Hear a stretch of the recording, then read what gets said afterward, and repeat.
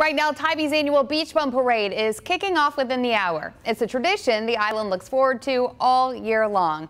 And tonight, our Scott Sumner is there live with more on what we can expect from this year's parade. Scott.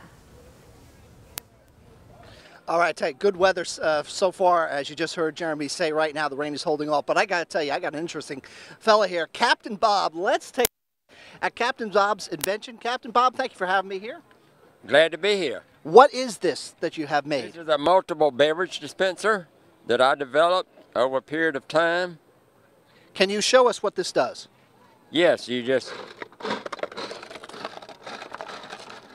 get your ice out, draw your favorite beverage, whatever you may have in the container inside.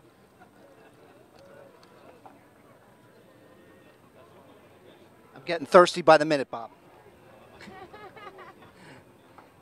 Then you got a stir here. Ready to go. How about that? An instant, a minute Maid drinks. All right, let's take a look at what we have first off with our map route and show the parade route. It kicks off at 6:30, and a couple of the roads that it does go down will be Medin, Van Horn, 2nd Avenue, Butler, and ending at Tybee Street, 16th Avenue. Now, our radar picture is fairly quiet, as you just heard Jeremy talking about. A lot of the showers out towards the west right now and to the south. So let's take a look at what the actual Beach Bum Parade looked like, because we have some video that from last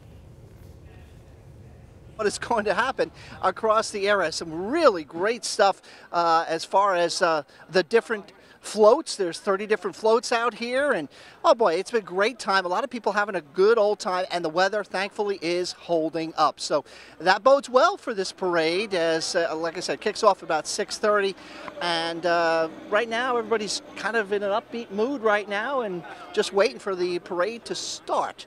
So we'll have more information coming up for you on this parade. Actually, I have another interview coming up here at 6 o'clock. Back to you in the studio, Cassidy. Scott, thank you.